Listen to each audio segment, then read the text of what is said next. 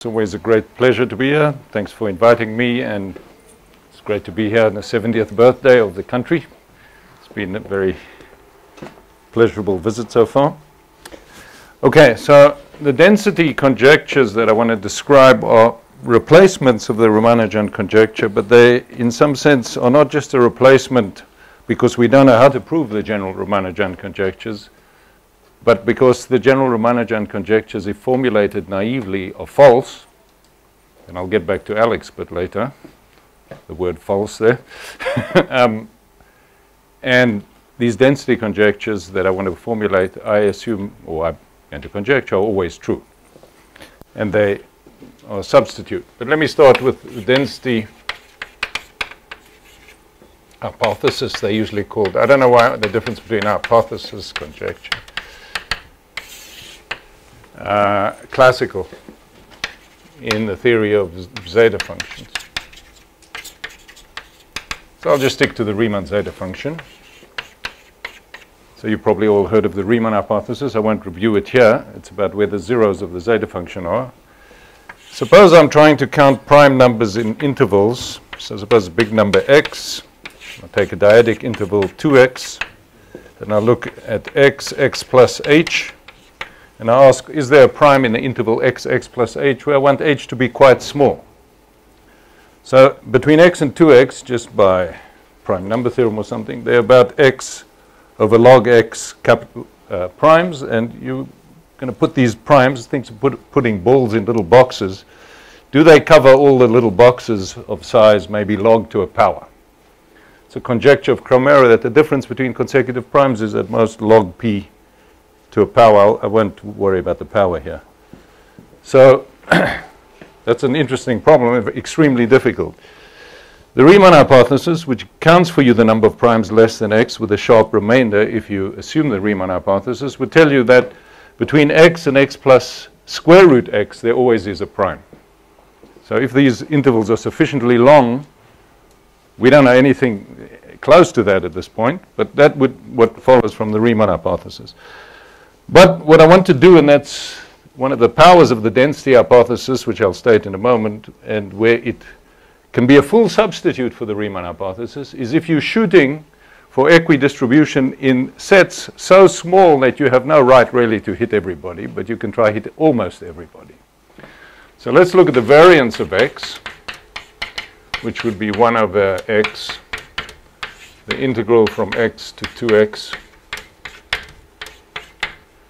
of the sum of the primes between x and x plus h. We always count primes with weight log p, so I count the number of primes there. Because I put the weight log p here, if these primes were very well distributed, I should expect h, because of the log, the density is now 1 basically, so this h is going to be reasonably large, log to a power maybe. So I look at this thing, I square it, and I integrate that. So this is the variance of the fluctuations of the count of the number of primes in an interval as I vary from x to 2x. I want to see, so h will be somewhere, it's going to be quite small, but you can think of it as between x and certainly bigger than log x, because if it's as small as log x, I don't have enough primes to cover. All right, so it's somewhere there. So there's an old, so this is called, these variance computations, which would, if this variance, so suppose there are no primes in the interval here, then this would be h squared times the number of intervals which have no primes. So if I can get the variance to be smaller than h squared, I'll be saying that there are primes in most intervals, which is the statistical statement we're interested in here.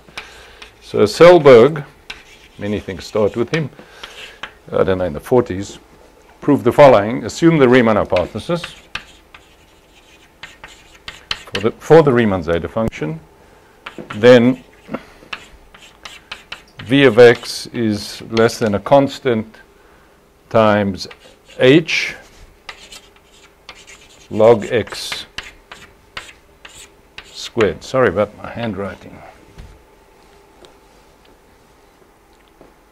That's an upper bound, assuming the Riemann hypothesis. So This is for every h bigger than log x, yeah, not too small. So this already implies, that under the Riemann hypothesis, that almost all intervals of length h, which is bigger than, so as long as h over log x squared goes to infinity,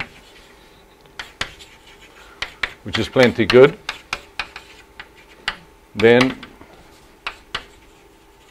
almost all intervals, and this is certainly quite a strong statement, almost all intervals of length h have a prime. You might ask whether every interval of this length has a prime, and there are conjectures of Cramer, but they are wild conjectures. Whether we believe them or not is another matter. But almost all we must believe, because we believe the Riemann hypothesis. All right, now this theorem can be essentially proved by a much weaker conjecture, which is much closer to being proved. And that's the density hypothesis. So now let me tell you what the density hypothesis is.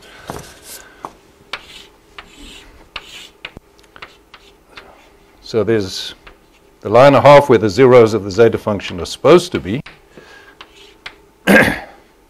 And let me look at the following boxes.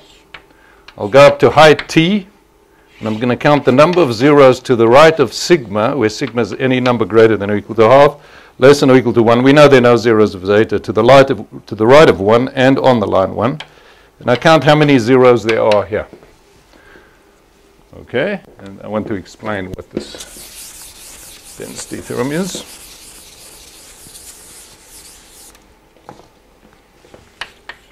So it's denoted by nt sigma, the number of rho, which are, usually we write the zeros as beta plus I gamma, such that beta is greater than or equal to sigma, and mod gamma is less than or equal to t.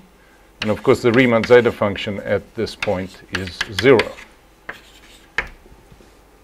Okay, the number of zeros up to height t in the whole strip is about t log t, so this should be 0, right? The Riemann hypothesis says this is 0 if sigma is bigger than a half.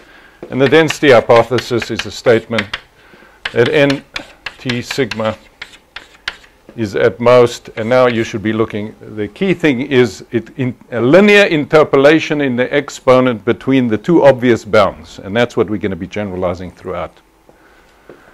So on the line 1 there are no zeros, so that if sigma were 1 it should be t to the 0. On the line a half I'm getting all the zeros. So that's t log t, and I'm going to be a little crude here with t to the 1 plus epsilon.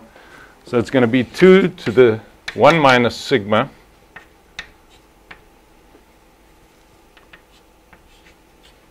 plus epsilon. These epsilons you can ignore. This notation means this is less than a constant, which depends on epsilon. Epsilon is arbitrarily small. So just in your mind, put epsilon equal to 0 there.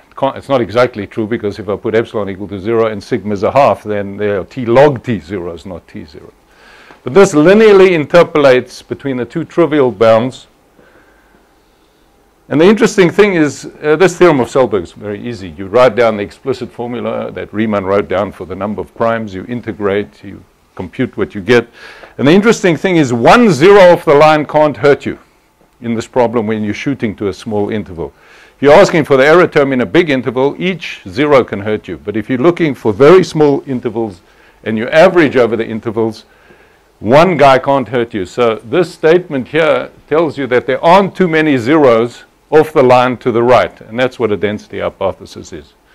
And the interesting thing, to save time, I won't write the exact same thing, but the density hypothesis implies essentially the same. What? This statement is for every sigma. For every sigma greater or equal to a half, including a half, and for every t, yeah. So well, a half doesn't, it's not so important. If I put that, the empty set is bounded above by that, but the important thing is as I move a little bit away from a half, I decrease with the exponent linearly. And that exponent decrease is balancing something else exactly on the nose, enough to make the following conclusion, which is all I want to point out. So if you follow Selberg's proof and you analyze it carefully, this is all that's needed, slightly weaker result. So you can prove that density hypothesis implies v of x is less than or equal to h squared, which is not so interesting, times Okay, you will need to know what's happening on the line 1 to get this what I'm about to state with the variance, and that's a prime number theorem. So I'm now inputting a non-trivial bound for the prime number theorem, exponential minus whatever the world record is. Now, I don't think I'm going to put in Vinogradov here, but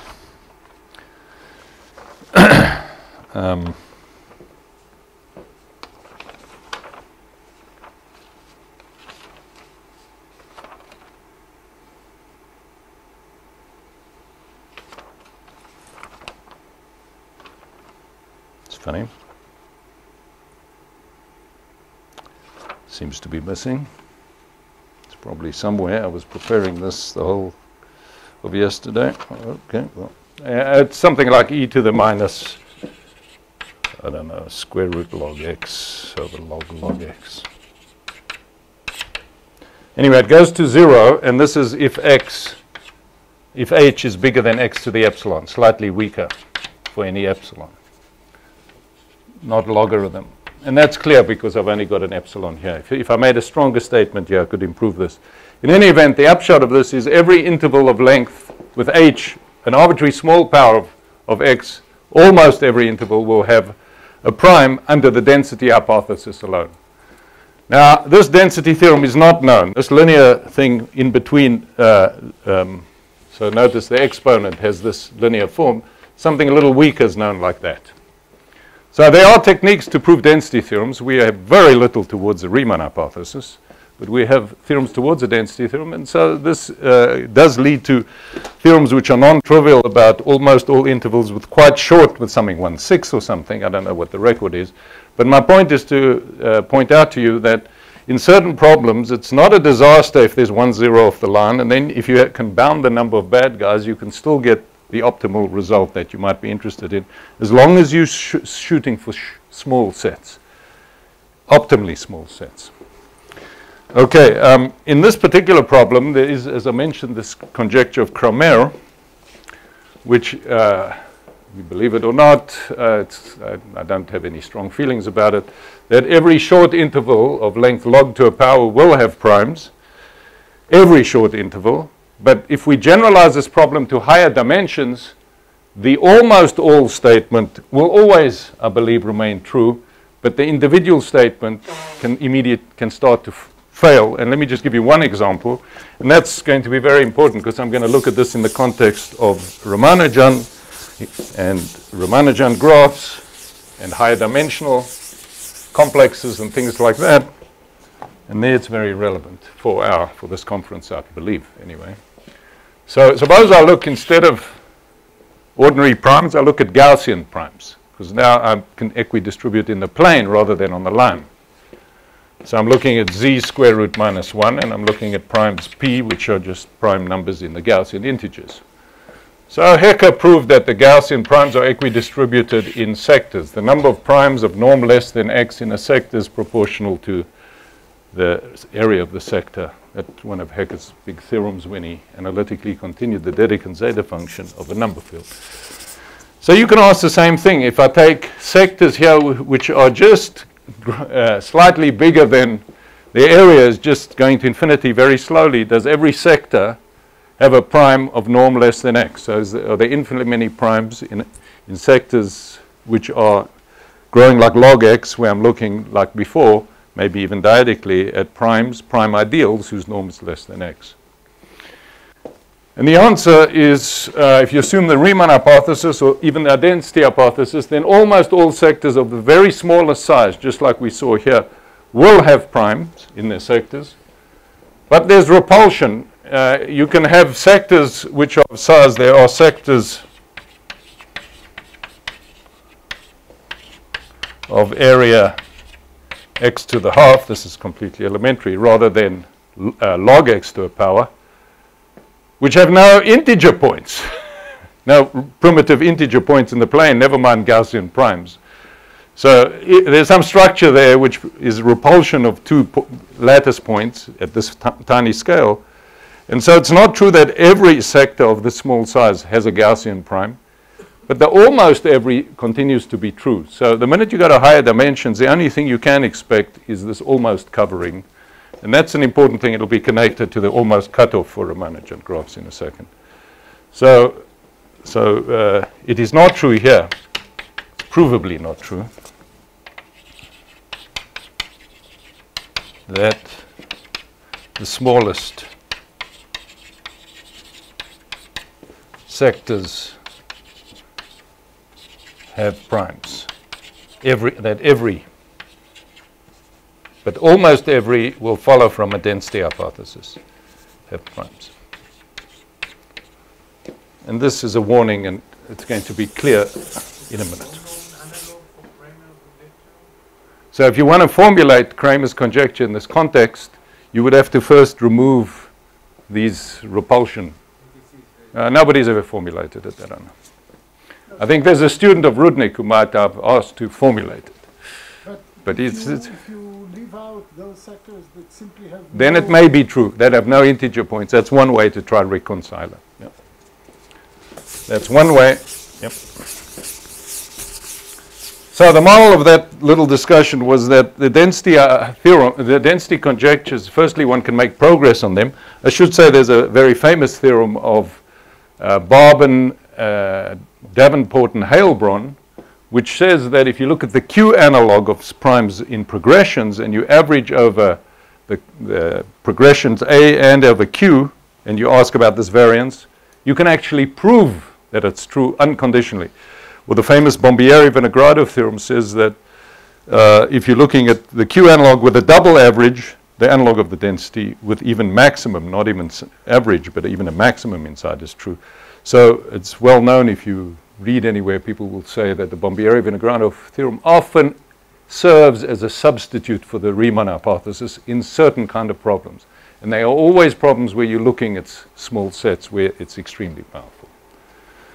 All right, so now let me turn to the topic that I think might be more directly related to everybody here. And let's talk about Ramanujan graphs.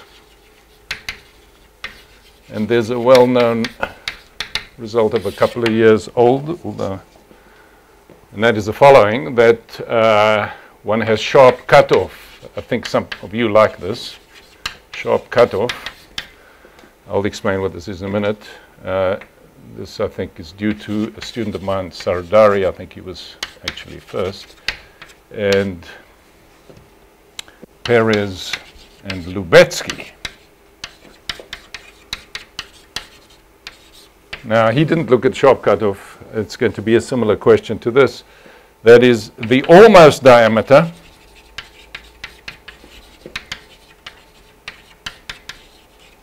is as small as it can be for a Ramanujan graph.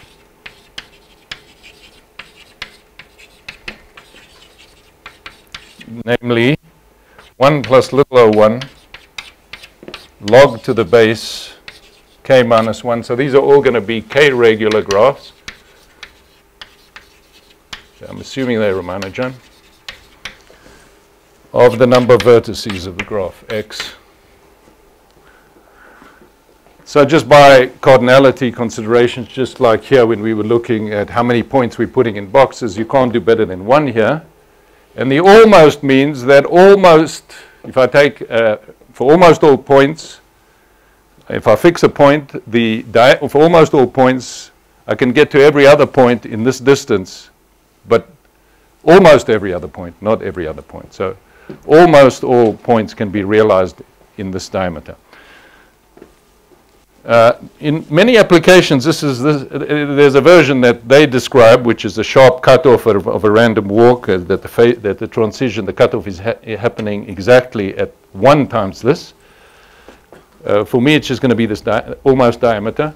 The actual diameter, much to Nati's disgust, the actual diameter of Ramanujan graphs that Alex and Ralph Phillips and myself constructed many years ago, the exact graphs we made, the Cayley graphs, is got the same feature of this high dimensional. There's a big hole. That is to say, they are only 4/3 times this.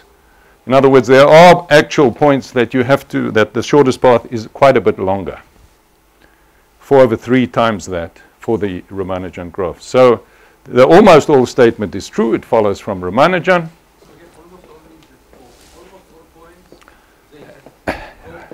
No, so no. So for every point, almost all points are seen. So for every point, almost all points are seen by this. You can, once you get to this diameter, you've seen almost all the points. And then it drops off very quickly once you go between there and 4/3. By the time you get to 4/3 times log, we expect that's the true diameter. That's not proved. Okay.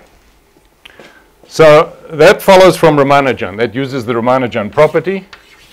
However, this can be proved with a much weaker statement. A density hypothesis suffices for this exact statement. And that's the point I want to make here. And let me state the density hypothesis for a graph. So for this, I want to remind you the way I think of these k-regular graphs. So the eigenvalues, as you all know, are between minus k and k. And then the Ramanujan property is minus 2 root k minus 1. I don't want to use this notation, plus 2 root k minus 1. And that's a property I'm assuming about the graph. K is fixed, and the cardinality is going to infinity. If I were to go to the universal cover of this graph, that's a k-regular tree. And that's because I'm going to state a general conjecture for an arbitrary group, arbitrary semi-simple group that I claim is completely, always universally the same statement. So I want to interpret it already from that language right now. So if I go to the k-regular tree, say 3 regular tree, and I look at a function which Laplacian is the nearest neighbor, Laplacian phi plus lambda phi equals 0 on the tree, there's a unique solution which is radial about any point. It's called the spherical function. There's a unique solution to that equation which is radial about a given node. And that satisfies an ordinary difference equation, and the fact that it doesn't blow up at the origin makes it one-dimensional, and that makes it unique. And it's got a decay rate which depends only on lambda. So I'm going to call that decay rate. So I'm going to define P of lambda, and later it'll be P of a representation. P of lambda is the inf of how quickly it's decaying in LP norm. So it's a sum of phi of v to the q, the inf over q, such that the sum of phi of v, phi is the solution here, depends on lambda, the spherical guy, over all v in the tree should be finite. If there is no q for which that's true, then it'll be infinite. Okay, so that's the definition of P of the eigenvalue lambda. So you can check that P of lambda is 2 if and only if lambda is in this interval minus 2 root k minus 1. 2 root k minus 1. If the constant eigenfunction, which is the eigenvalue at k, or if you bipartite and there's an eigenfunction at minus k, then your function's constant, then p is infinity. So p of k, or equals p of minus k, equals infinity.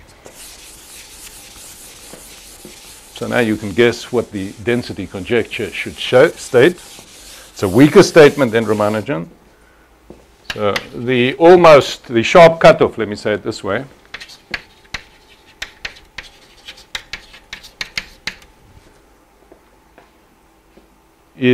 will follow already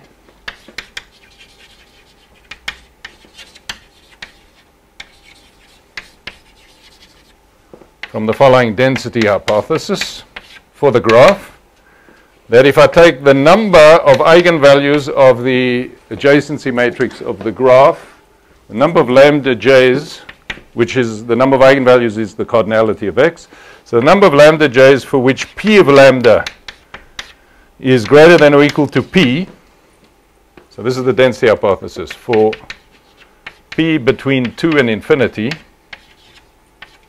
the number of bad eigenvalues, the number of p lambda greater or equal to p of the graph, is at most the cardinality, the total maximum it could be, to the 2 over p plus epsilon. So it's the linear interpolation in this notation is in 1 over p. So for every p, so if p is 2, this would just be saying the number of eigenvalues is at most x. That's the trivial bound on the tempered spectrum. And if we go to the trivial representation, it's going to be p is infinity, so then it would be x to the epsilon. So it's a linear interpolation in 1 over p between the two extremes.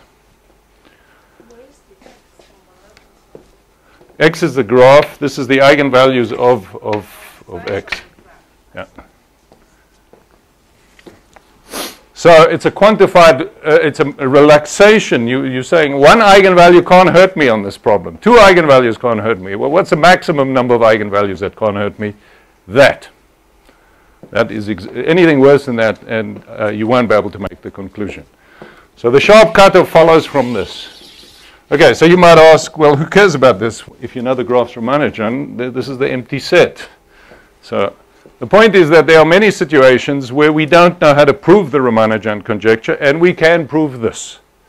And so we still get this optimal diameter feature. And there are many more situations, and even coming from complexes, buildings, where Ramanujan is simply false. But this, I claim, is always going to be true, so that it's a good black box thing. Now, to wake this man up, he always falls asleep in my lectures.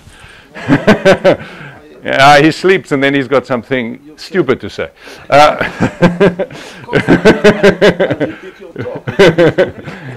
Let me tell you, we once were going to write a book together. And we had a big fight because we knew Ramanujan in GL2, and it doesn't require any side conditions. And you can just say if you're not one-dimensional, then you're tempered. This notion of p equals 2, it'll be in a moment tempered.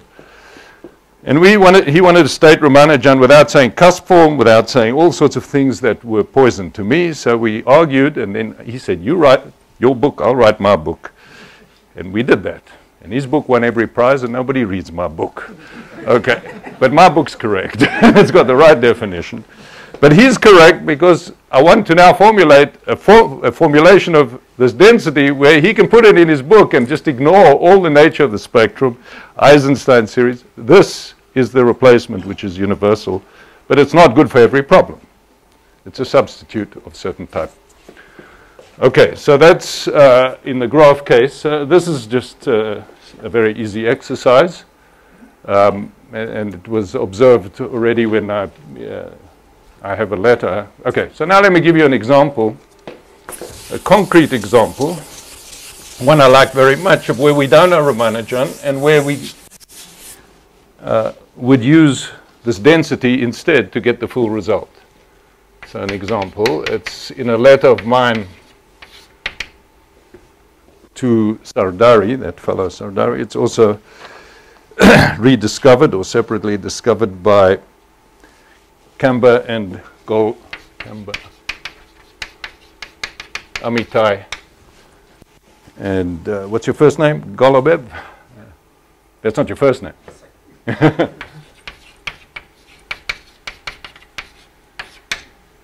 Okay, you can find it in a letter of mine. And it's the following. Let's look at SL2Z, the 2x2 integer matrices. This is where all the action is. Don't think of general groups as being always the action. This is the action. So a sufficiently difficult group. Okay, we all know that if I reduce mod Q, call that pi, this is onto. And if you want some diameter in this version, the following is what's going to be the problem. The problem is, let me put a norm. So these are 2x2 matrices, so I can think of them in R4. So let me use a norm on there, just the Euclidean norm on the 2x2 matrices. And the question I want to ask is, if I give you an alpha in SL2 Z mod QZ, there's a lift from this, there's a lift, alpha tilde, there are many lifts. What's the lift of smallest norm? I want to find the smallest guy which reduces to this guy. So I want the minimum of the norm of alpha tilde such that pi of alpha tilde is alpha. And then I probably want the maximum, the worst case, over all alpha in SL2 of Z mod QZ. So the parameters Q are increased Q. What's the worst size of the lift? Okay, let's see how it's got to do with this problem of balls in boxes.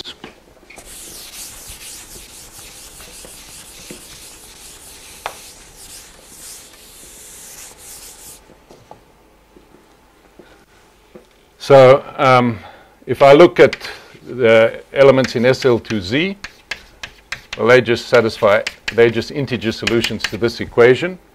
How many solutions are there with a norm of gamma less than or equal to t for some large number t? Well, if I choose A, I can choose A in t ways, D in t ways. So there are t squared choices for A and D. And then B and C are essentially determined because the number of divisors, so BC will be 1 minus AD, and the number of ways you can factor a number is at most t to the epsilon, n to the epsilon. The number of divisors of a number is at most n to the epsilon for any epsilon. So the total number here, I'm going to ignore the epsilons. So the total number of numbers whose norm is less than t is t squared. These are my balls. Now throw these balls in the residue classes modulo q. This is like computing the diameter. Can I hit every residue class with these t guys? Well, I don't have enough. The number of elements over here, the size of this 2 by 2 matrix group is about q cubed. Again, I'm not getting into the fine arithmetic. So I better have that t squared is bigger than q cubed, or I don't have enough balls. So I could hope, and this is needed. So the best that I could have is t is q to the 3 halves. So the best possible answer here would be that I can always find a lift which is size q to the 3 halves plus epsilon. So the smallest lift should be no bigger than q to the 3 halves plus epsilon. But just like in the Ramanujan graph case, there is a big hole. There are certain matrices which require q squared, and you can give examples. But the question is, almost all guys lift to something of size q to the 3 halves, and that should follow from Ramanujan. But this Ramanujan is not known.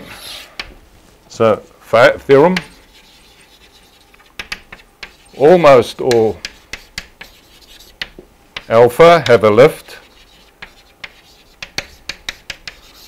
of size, I'm going to ignore the epsilons, of size q to the 3 halves, but not all. Okay, so this is an extremely good example of where we don't know Ramanujan, because Ramanujan in this case does not reduce to. So now maybe I should give a quick rundown of when do we know Ramanujan, when don't we know Ramanujan. There are certain modular forms for which we know Ramanujan. In the cases we can reduce this to the algebraic geometry and use the Riemann hypothesis for actually in general varieties over finite fields due to Deligne. In those cases we know Ramanujan, but the case I'm talking about now is exactly one of the cases where we don't know. We know damn good approximations, but they're not good enough for this theorem. But the density theorem is good enough for this theorem. So the actual thing here is that if you take the upper half plane and you divide it by the principal congruent subgroup gamma q, so that the kernel of this map is called the principal congruent subgroup gamma q, this gives me a Riemann surface. It's not compact.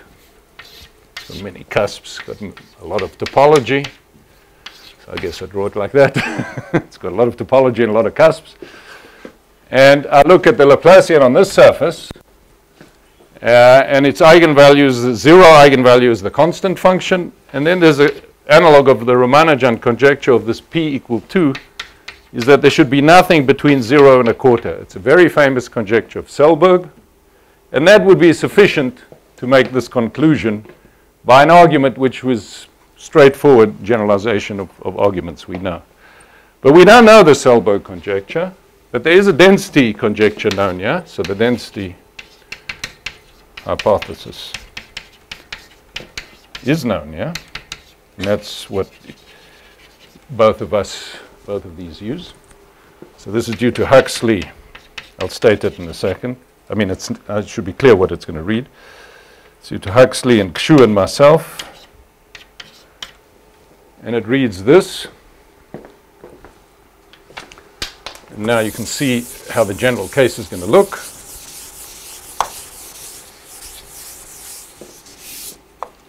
That the number of eigenvalues lambda j of delta on H mod gamma Q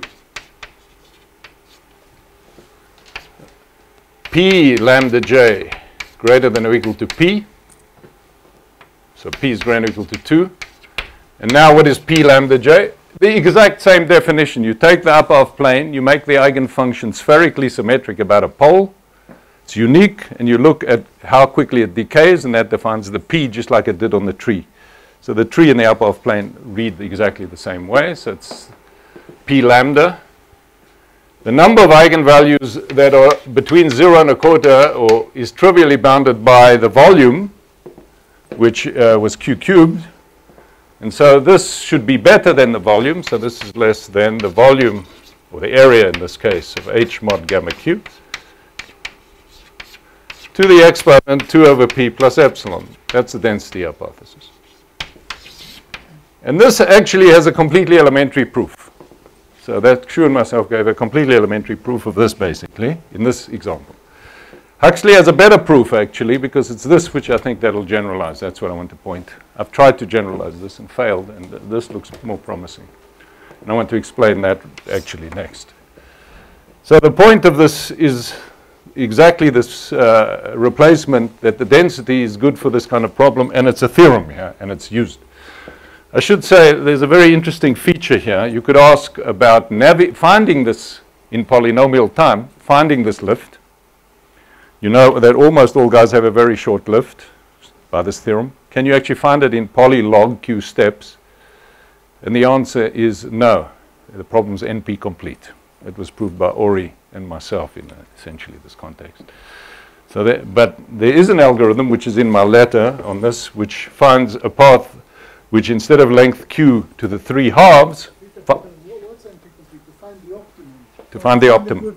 The optimum. Find a good one? Could be. So the best algorithm known is the one in my letter, which produces a guy which is size Q squared. Which is, But it's considerable that if you give up a little bit in it might, absolutely. It's only the absolute, I only reduce it to the knapsack problem in a very, not for the optimal. And this is weaker than, and it's even weaker, yeah, but it's weaker than what I have in my letter. I have a deterministic algorithm which is stronger than anything. In this case, works better than any other algorithm, including the computer science algorithm to navigate to a diagonal.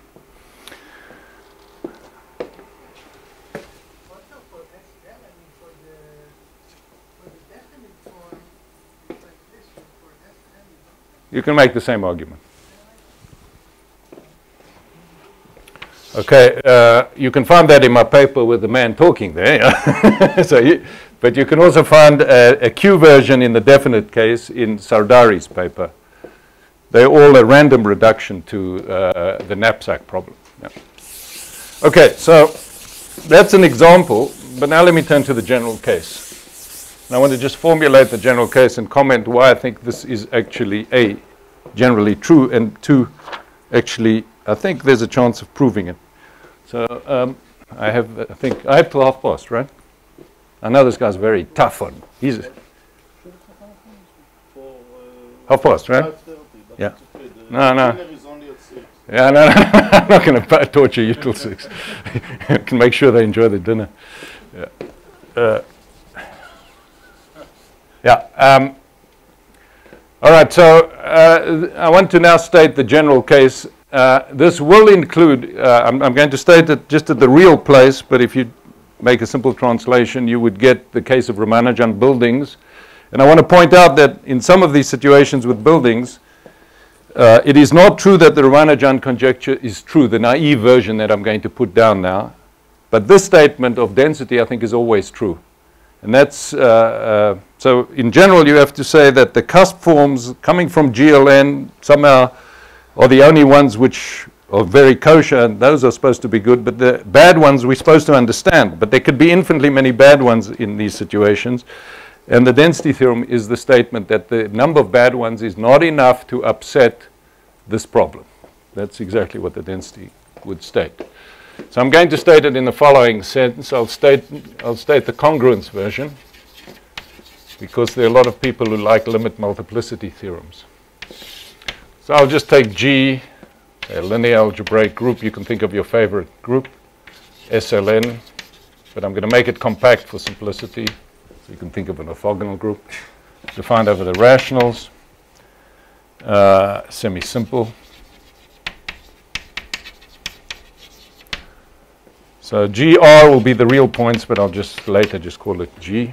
GZ will be the integer solutions to this, which is a discrete subgroup, so that I'm going to assume that GR over GZ, unlike this case here, which had these cusps. But everything I say has a version there too. It's just I want to state it in the simplest version, is compact. And then I want to take subgroups gamma of GZ, finite index subgroups which are congruents. So what this means, so this would be like setting up a generalization of Selberg's theorem, is a group is a congruent subgroup if it contains one of these kernels of reduction mod Q. So they're not all subgroups. In some situations, these are all the finite index subgroups, but I don't need to. I'm only going to look at congruent subgroups. And then the Ramanujan, the naive Ramanujan, is connected with the following problem. So the spectral problem which underlies this, and you can find it in Lubotsky's prize-winning book, is you look at L2G, G's GR, over gamma. Yeah, I've got a chip on my shoulder. Yeah. I take this homogeneous space, this Hilbert space, and there's an action of G on the right here. I take a function f in L2, and I multiply it on the right by G, and I get a new function which is still gamma invariant under the left. So if I just translate by G, so this is our right regular representation, I get a measure preserving, this is regular representation of the group G. And since I'm assuming this is compact, gamma's finite index in GZ, this decomposes as a discrete sum. Well, maybe 0 because the trivial representation is there, of representations m pi gamma and subspaces v pi. So these are subspaces of this which are abstractly isomorphic to a representation pi here, where pi is up to equivalence a unitary representation of the real group. So we need to understand all the infinite dimensional unitary representations of G, or at least that's where the spectrum lies. And this is a countable sum, countable discrete sum, and these numbers depend on gamma. And the theory of automorphic forms wants to understand this decomposition. This is extremely difficult, but that's what the theory is about. And the naive Ramanujan that Alex wanted to put in his book, he does put it in his book. But he sticks to GL2, so he's safe. Is that if you're not one-dimensional, if you're not the trivial representation, then your p pi is 2. You are tempered. So there's this great dichotomy. This is the analog of the Riemann hypothesis. If you're not the pole at 1, then you're on the line and a half. And this is in any dimension. So it's got to be wrong. Because somehow, what happened to all the homology and the intermediate dimensions? So it looks wrong, but it's remarkable that it wants to be true. So the naive Ramanujan is that if pi occurs here, if m pi gamma is positive, so if pi occurs in this decomposition for some congruent subgroup gamma, and pi is not one-dimensional, then it follows that pi is tempered, which means that p pi, this decay, means that p pi equals 2. Let me tell you what p pi is. You have a representation. You can take a vector in the representation. You can take a generic vector. You keep away from something that might be singular. Take a generic vector in the representation space, and you look at this function on the group G, and you ask what LP space does it lie in? And you take the least p for which that's lying in there, and that's the LP norm. That's called p pi. And p pi equals 2 if and only if Plus epsilon for every plus epsilon. So it's the inf. So p pi is the inf by definition. And the interesting thing is that we know what these p pi's are in the p-adic case and the real case. In the real case, this is famous work of Harishandra. So if you just write down the decomposition of L2 of G, not G mod gamma, only the tempered stuff comes in. And so what Ramanujan says is you're dividing by gamma. It's just like with the Ramanujan graphs. You have this tree. The spectrum on the tree is something simple. And how do you make a quotient so that the spectrum of the quotient is no worse than the tree except for the one-dimensional representation? So naive Ramanujan would say this, but this statement for general G is simply very false. So I'm going to formulate what I believe is true. And it's basically just a variation on the conjecture of Xu and myself. And it's enough for many, many applications. And I'll end with a couple, some of which I'm expecting Golubev and Amitai to do. They're supposed to carry out some of these things, I hope. They say they are. Okay, so the general conjecture for this setting is this. But let me just remind you of a theorem of one of your colleagues who left. So it's Finis, he's not, Lapid. They have a very beautiful theorem that, let's take the situation over here. And let me write down the spectrum of this for every gamma. So let me write down a measure. Let me write the following measure. I take sum over all pi such that m pi gamma is positive. I put a delta function at pi, where pi now think of in the unitary dual. So it's a measure on the unitary dual, and I take 1 over the volume. And I take any congruent subgroup. And I take a sequence of congruent subgroups of the thing I started off with. So this is a finite measure. Locally, this gives finite mass, and it's bounded mass locally. But it's got it's supported on the whole unitary dual, which is not a compact space. I look at these measures, and I take their weak limit, in the sense there's a topology on this, and I take the weak limit. So this converges to the Plancherel measure of G, only to tempered stuff. That's a theorem of Finis-Lapid. It's called the limit multiplicity. There's actually a much more general theorem in higher rank due to, I think they call them the 7 samurais, of which there's some here, I believe. That's true without any assumption of being a subgroup of a given group, which is the case here. But the bottom line is that that theorem is proved using a trace formula, this theorem. This is the key tool. That we're not tough enough to work with the Arthur-Selberg trace formula. That's our weakness. They work with it, but they're really still doing very soft stuff. This is the statement. So this would say, because this converges to the tempered spectrum, that in a density theorem, which I'm about to state here, you can put little o, and the density conjecture is you're supposed to replace little o by what you all know, a linear interpolation in 1 over p. That's the density conjecture, which I think may well be provable. And there are some higher rank situations where we know some of it. So here's a density conjecture, and it's supposed to be in small equidistribution problems a replacement of Ramanujan, and it allows you not to say cuspidal and not to say there are exceptions. So let omega be a compact, for this purpose, compact subset. I need to fix the subset of G hat unitary, of the unitary dual. So that's where the spectrum lies. Then the sum over m pi gamma and p greater than or equal to 2. Then the sum of m pi gamma greater than 0 of the m pi gamma. Okay, this is just all of them where pi is in omega.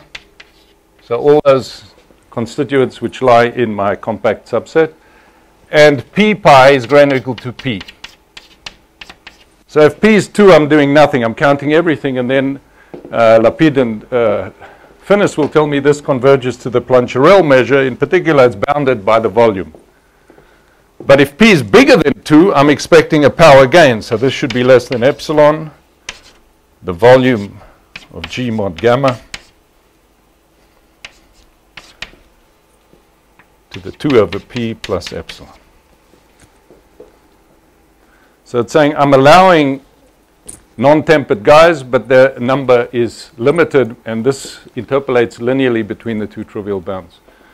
I should say, if you just take 1 pi here, not the sum of all the bad guys, this was already formulated in my paper with Xu, where we used that to conjecture and prove bounds for cohomology of locally symmetric spaces, because there's a formula of Matsushima which computes cohomology of these topological spaces in terms of these m pi's. And we made a conjecture there which for unitary groups in 3 variables was recently proved by Simon Marshall using the full force of the trace formula and moving to GLN and using... So one approach to this problem, so let me end with 2 comments. One approach to this problem is to assume the Ramanujan conjectures for the general linear group on cusp forms. I should say one of the most brave things Langlands did when he was formulating the theory way ahead of everybody in the 60s was to formulate the Ramanujan conjecture for the general linear group by simply saying that if you cuspidal, whatever that means, then you tempered. So that part, and that's a remarkable statement, because if you know the Weil conjectures, if you're a curve, then you have, there's only one cohomology group, it's H1, and you get square root and all the zeros on the line and a half, it looks like the Riemann hypothesis. But if you're in higher dimensions, the purity conjecture depends on the Betti numbers of your variety. And they are in different dimensions. So when Langland said the condition of cuspidality is enough to just get you straight to the middle dimension, nothing else, it's very brave. But there's no doubt it's true. His conjecture is true. So if we assume Ramanujan, or if you're in the situations where one can prove it, and there are many situations where the Ramanujan building people who use it, I think we'll hear from Ori tomorrow about such a situation where you will assume you will be using Ramanujan as it's proved, then you can get what you want out of this. But there are situations where you don't know Ramanujan simply because you're not on a classical, or you're not on GLN, you're on a classical group like a unitary group, and then you're of a type where there's some exceptional eigenvalues, and those exceptions are supposed to be few in number by this. So one way to prove this is to prove it conditionally under Ramanujan on GLN. That's one, and that's what Marshall is doing in some special case. That's not a bad thing, but it's still conditional in general. On the other hand, the experience of when you can prove this in the 2x2 matrix case is it's very easy to prove. I told you that Xu and I have a very elementary proof. It's just counting with your fingers. Unfortunately, when it comes to 3x3 matrices, that elementary proof, I don't know how to carry out. But the proof with a trace formula, I have a feeling is going to work in general. And so it would be good to have a very general density conjecture true, and then it can always be used as a black box without worrying about the subtleties. So the moral is not only that we can use it in cases we don't have Ramanujan as a replacement for Ramanujan, but we can use it in situations where Ramanujan's false. Thank you.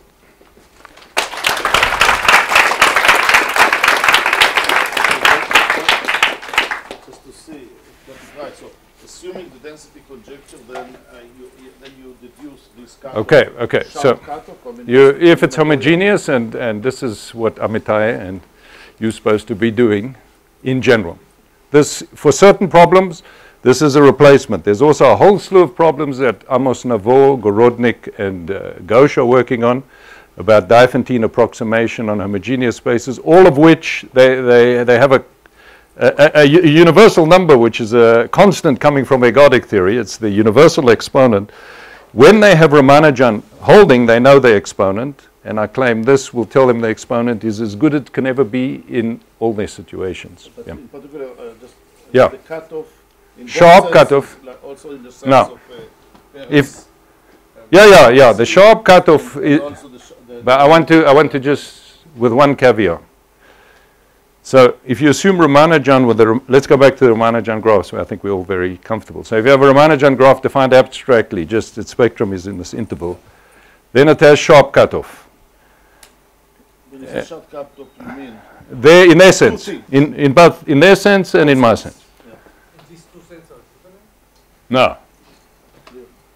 No, the sharp cutoff, no. Their strong statement slightly stronger, but the proofs are a variance computation.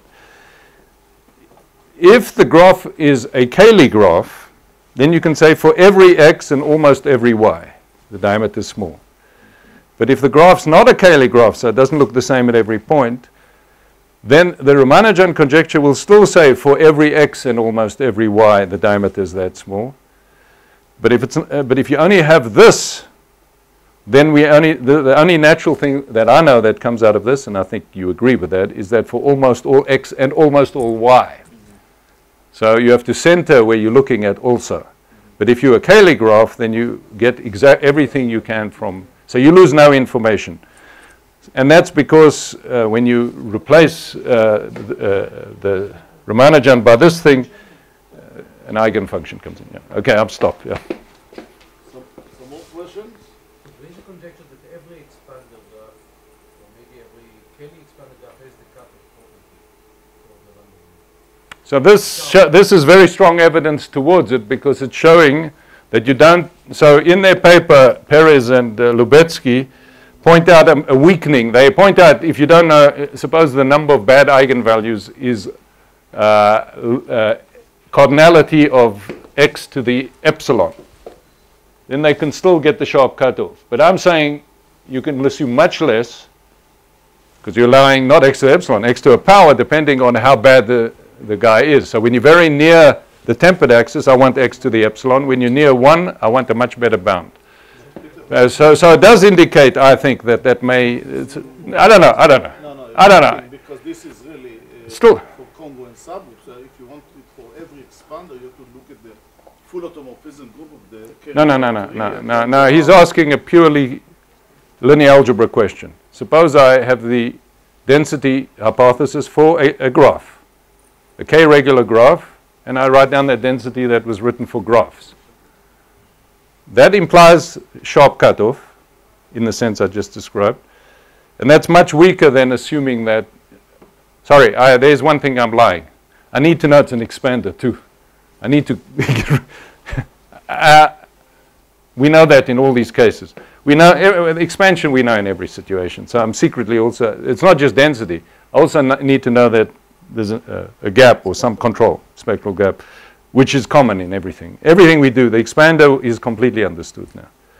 So what's the question? No, there is a general graph theoretic conjecture. That any expander has sharp cutoff. But Yeah. this means that somehow you can get the density No, from the expansion. no. The density does not follow from the sharp cutoff. Expansion. The density does not follow from the expansion, no. No, I don't know how to prove density from expansion, because I know expansion in every situation. Density is something else, and I'm just saying that you don't need full Ramanujan for sharp cutoff. You need something very much weaker. The conjecture that Perez and the guys have for years, that there's always a sharp cutoff. It may well be true. Some meaning in terms of representation. They asked specifically about L1, and it's not, I don't think it's true that for these densities we can get sharp cutoff at L1 except for the Ramanujan, where we have And also I think L1 and we have to agree. and their conjecture is for transitive expander. So Yeah, I don't know. I don't believe that. Yeah. Anyway, the ones that come out of this, the almost diameter follows from this. My point is that that's a much weaker statement, provable maybe in general. Other questions? Yeah. So this, for Ramanujan graphs, it's not known whether the random graph is bipolar. Say it again. Take a random K-regular graph, we don't know whether it's... I have a bet with Noga alone. We're probably both wrong. It's probably 51% of them are Ramanujan. I'm quite confident that's the number. I'll explain to you afterwards. For what? Independent of K? No. Okay, it's fixed. Okay, it's fixed. And yeah, there's a universal number coming from something called the Tracy-Widom distribution, which says he's wrong and I'm wrong. It's not a 0-1 game. No. So who pays? Well, it's 51%, so he'll want me to pay. It's definitely, it's skewed to the right. So, And what about the density hypothesis? Good question. I don't know. I haven't thought about it. That's probably robust. Yeah, good question. sharp. Yeah, I'm sure the density is true because Friedman has proved this thing plus epsilon, so it immediately implies it. Yeah, density, much stronger version of density is true. Yeah. Other questions? Okay, if not, let's thank Peter and all the speakers for today.